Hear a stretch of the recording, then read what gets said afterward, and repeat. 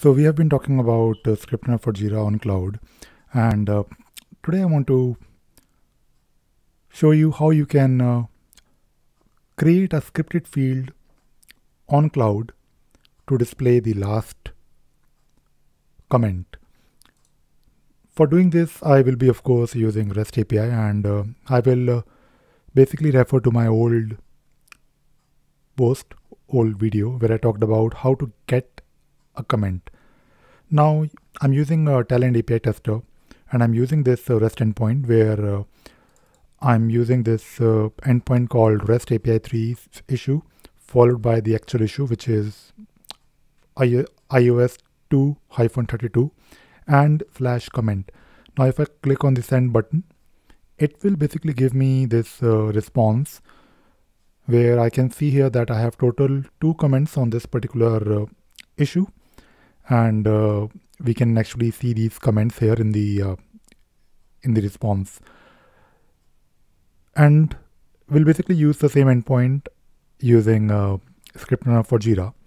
Now before I create the field, I will use the console to basically test it out.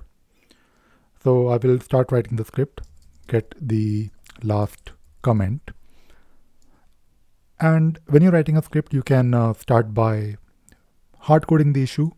This is what I have been doing in my ScriptRunner for Jira on server.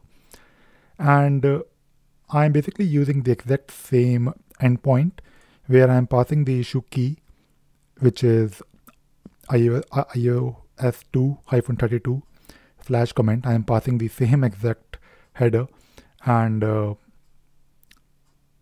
let us try to run this code. And for the time being, I will simply return the response, and let us see how it looks like. I'm expecting exactly the same thing. So basically, if you compare it with the Talend API tester, so it is basically, if you look at the body is exactly the same. And this is what, of course, I was expecting. If you look at the body here, body of the response. So instead of doing the whole response, I can just do response.body, and I can run it again. And now we have the same thing. Now we want to focus on the comments only. So what I can do, I can simply type in here .comments, and it will hopefully return us only the comment part here. So yeah, this is looking good. So we have, of course, this is all expanded, but if you look at this particular part here, we have 2 comments in this particular response.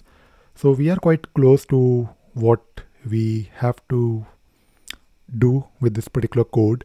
And one thing that I want to do is I just want to focus on, so right now, of course, we are within a comment. And if you look within the comment, we have again a body. So I can do maybe star. Oh, we actually want to find the last comment. So I believe we can do something like this, because it is groovy, so it should work. And I believe now we have the body of, not the body, but only the very last comment, which is one more comment. And I can of course verify it if I go to the issue from the UI. I believe in building small fundamental blocks when it comes to learning how to code, or in fact any programming language.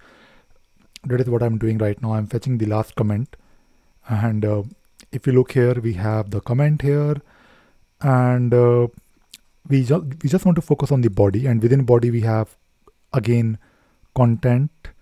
So let us see what we can do here. So we want to basically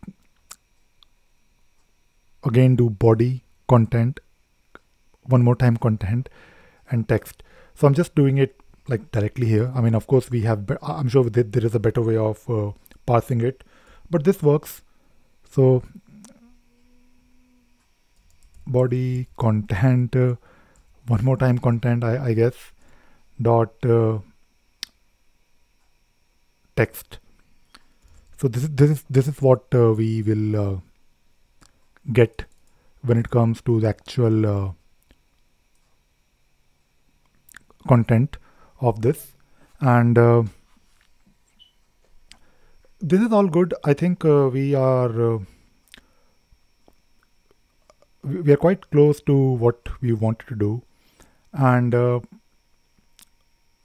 maybe I want to add some or maybe a bit of error handling, so I can do something like this. So let us say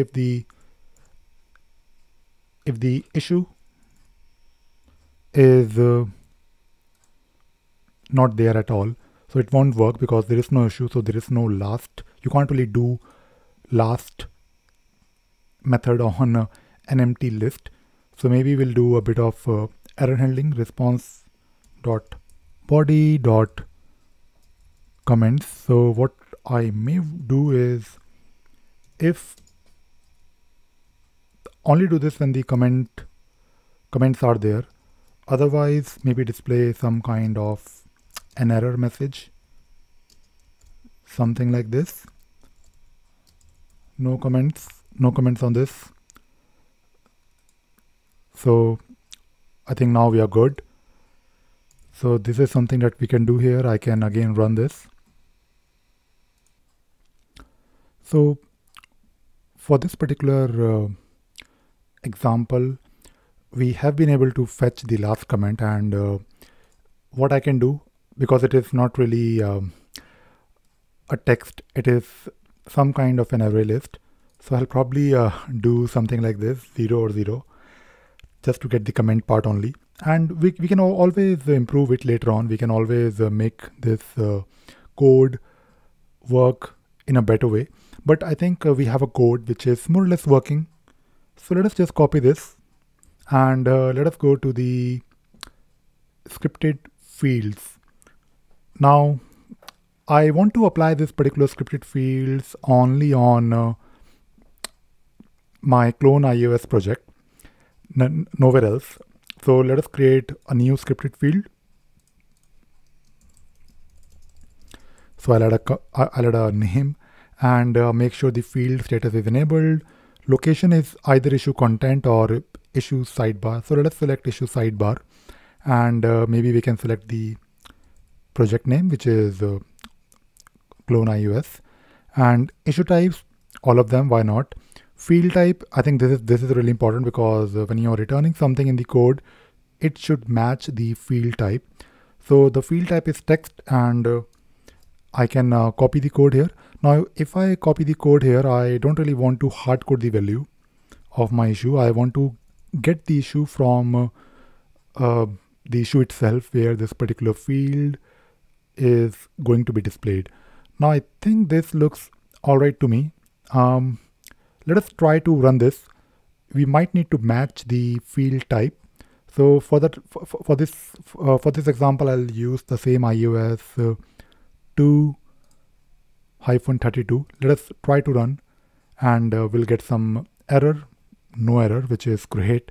Let us try to run it for maybe some other issue in the list. I believe this is definitely in the right direction, because with this feature, when it is out of beta, we will be able to use scripted fields, and using scripted fields, we can do a lot of wonderful things. So let us start using let us see how it works. I'll go to the actual issue within my project, and if I refresh the page here, I can see something on the right hand side. So something is happening, and there is a scripted field called get the last comment, and I can add maybe one more comment. This is my another comment, so I can add it here. And of course, this is just an example to show you how to do this. Of course, you can do a lot of other wonderful calculations if you want. You can always add more code, but I guess now you have some idea how to get started. And the good thing is that this will also work with the next 10 projects, which I tested earlier. Just wanted to mention in case you are trying to test it out and you're trying to figure it out, maybe whether it will work on next 10 project or not. And you have a similar interface. You can have this execution history where you can do maybe logging if you want. You can take a look at the payload. And finally, I just want to also say that try to play with it. Use, of course, different examples in the console. For example, if you are trying to, let us say, do something like get the value or update any value, you can always take a look at these examples, plenty of examples for you, and always go to the library, Adaptivist library, where you can find even more examples as compared to, of course, ScriptRunner for Jira on server, where we have access to the Java APIs and we can do a lot of things very quickly. But REST API is definitely a bit restricted when it comes to things, variety of things that you can do. But again, you have the option to write code. And when you can write code, you can customize it. You can do a lot of wonderful things because you're not really limited by one endpoint. You can have combination of different endpoints in your code to create the automation that you were always trying to create. So this is all I wanted to share in this video. I hope you enjoyed watching this video and you learned something new today. Thank you very much.